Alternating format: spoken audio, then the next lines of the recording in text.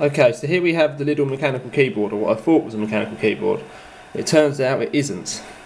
Don't know if you can see that in there, but that is like a flex membrane circuit board. And this little plastic piece, it looks like a switch, is actually just a guide, and this is just a plunger pressing on a rubber dome. There must be something else to it, because it does seem to have a tactile feedback, unlike your normal sort of rubber mush keyboards, which is just like, you just press it and it feels really stodgy. So it's a step up from that, but it is not a true mechanical keyboard.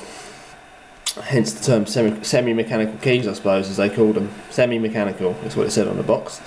But it's far better than the sort of keyboards you get from like PC World that are like £60 for like a rubber mush generic Microsoft keyboard, and it's just like, it looks like it was designed in like 2001 or something like that.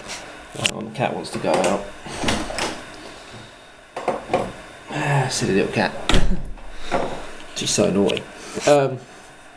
Anyway, so it's not the same as the crappy PC World keyboards you get. Curry's PC World in the UK, I don't know if anyone's been in there, but it's pretty diabolical, to be totally honest.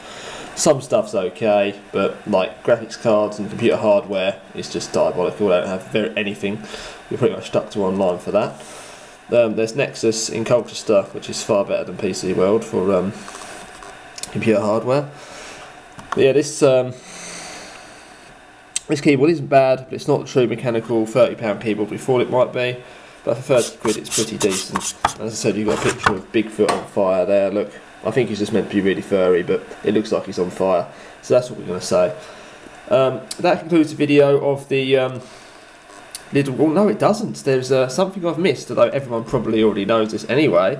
I know I did. I knew about it on other keyboards, but of course other people might not. So if you press FN plus a number, it changes the lighting effect.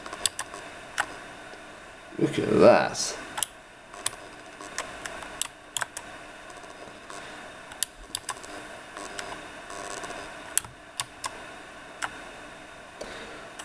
Can't do it on camera, you're sort of like...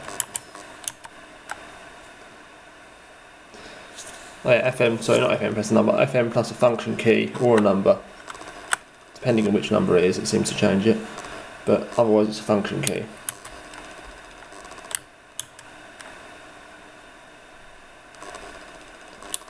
I can't really reach them very well on camera, I'm afraid.